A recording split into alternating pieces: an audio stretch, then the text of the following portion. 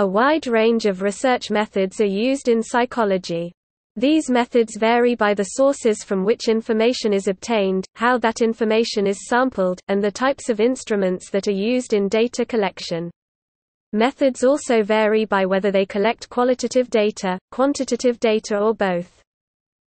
Qualitative psychological research is where the research findings are not arrived at by statistical or other quantitative procedures. Quantitative psychological research is where the research findings result from mathematical modeling and statistical estimation or statistical inference. Since qualitative information can be handled as such statistically, the distinction relates to method, rather than the topic studied.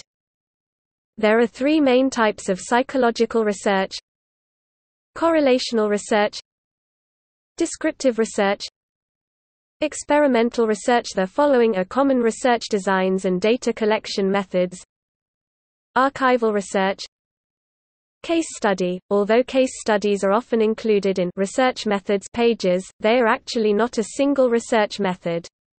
Case study methodology involves using a body of different research methods, e.g. interview, observation, self-report, questionnaire. Researchers interpret what the data together mean for the area of study. So, case studies are a methodology, not a method.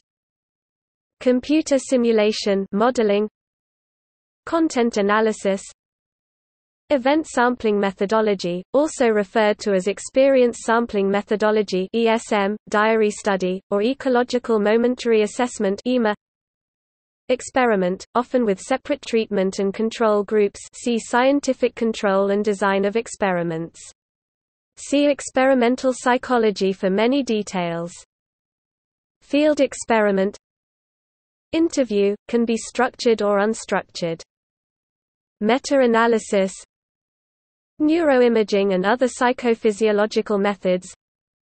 Observational study, can be naturalistic, see natural experiment, participant or controlled. Program_evaluation. Quasi-experiment. Self-report inventory. Survey, often with a random sample, see survey sampling.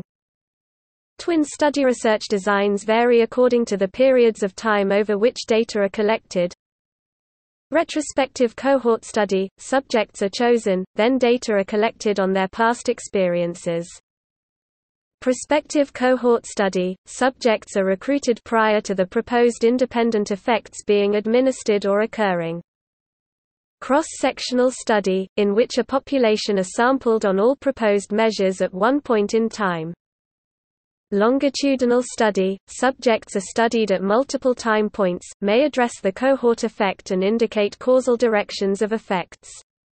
Research in psychology has been conducted with both animals and human subjects. Animal study. Human subject research